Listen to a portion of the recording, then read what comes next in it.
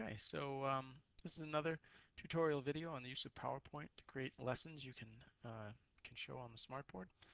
The topic of this particular lesson is going to be animation, and we're going to talk about a number of the different types of animations there are in PowerPoint, and then how those animations and sounds can go together, and so basically we can make animations and make sounds, and everything will be awesome. It'll be great.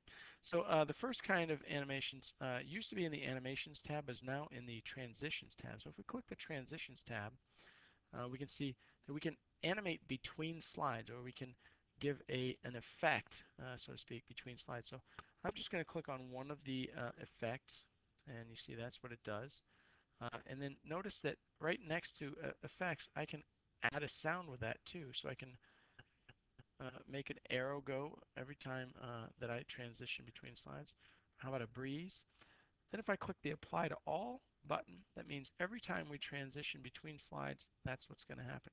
So if I launch my slideshow, you'll see that effect the first time, and then when we click to go to the next slide, we see that effect again. So um, that's basically how transitions are affected, or you know, animations between slides. So you can see there's a lot of different types of animations you can do, um, and I'm not going to show you them all because they all basically are the same. So the next thing we'll look at is instead of transitions, let's look at animations. And in order to do an animation, I need to have something that I'm going to animate. So if I click on this, you can see that I have a number of different animations that I can affect, or that I can utilize. So what I'm going to do is click on this, and what I want to do is an entrance. So I want this shape to fly in, and if I open the animation pane, I can click on here and go with effect options, and instead of flying in from the bottom, I want it to fly in from the left. And I do want to apply a sound with it, because we're going to do a sound with everything, I think. Ooh, did I see the camera? How about that? Yeah, it's a picture or something. So now if I click OK, you hear the camera sound, and the picture comes in from the left. Uh, Very exciting. I think the sun should float in. Look at that. It looks like a sunrise. It's very exciting.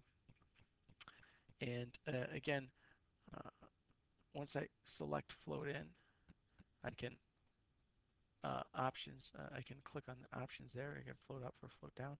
I'd like it to float up, and that's the basics of that. So again, any of these shapes or anything that, right, we can do it with clip arts. We can do it with just about anything that we put in here. We can add, we can do some kind of animation with it, and then we can, in addition to the animation, make that animation make a sound. So that's about all I'm going to say about animations. They're pretty smooth and effective in PowerPoint. You can apply multiple animations to one shape. For instance, as you enter enter the page, maybe the shape flies in, and then if you click on the shape, it fades out. So it's a lot of different ways you can affect animations in PowerPoint. It's a pretty powerful tool. That's it. I hope you enjoyed.